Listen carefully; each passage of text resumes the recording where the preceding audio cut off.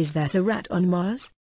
A photo from the mast camera on NASA's Curiosity rover reveals the dusty orange, rock-strewn surface of the red planet, and what starry-eyed enthusiasts claim is a dusty orange rodent hiding among the stones. The photo, taken September 28, 2012, depicts the rock nest site, where NASA's rover took a scoopful of sand, tasted it, and determined it was full of weathered basaltic materials, not unlike Hawaii, the space agency's scientists said last year. No word on how the rodent tasted, however.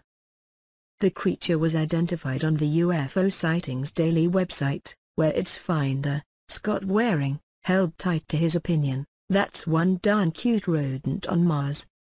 Note its lighter color upper and lower eyelids, its nose and cheek areas, its ear, its front leg and stomach.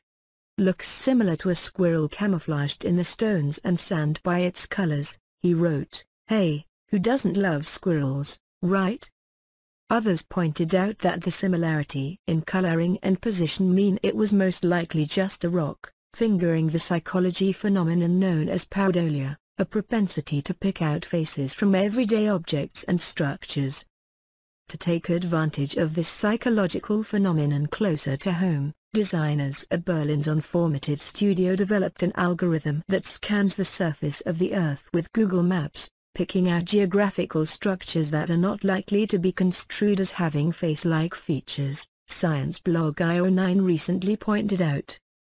Their algorithm found faces in fields, mustaches in mountains, hills with actual eyes. Perhaps the algorithm should be turned loose on Mars?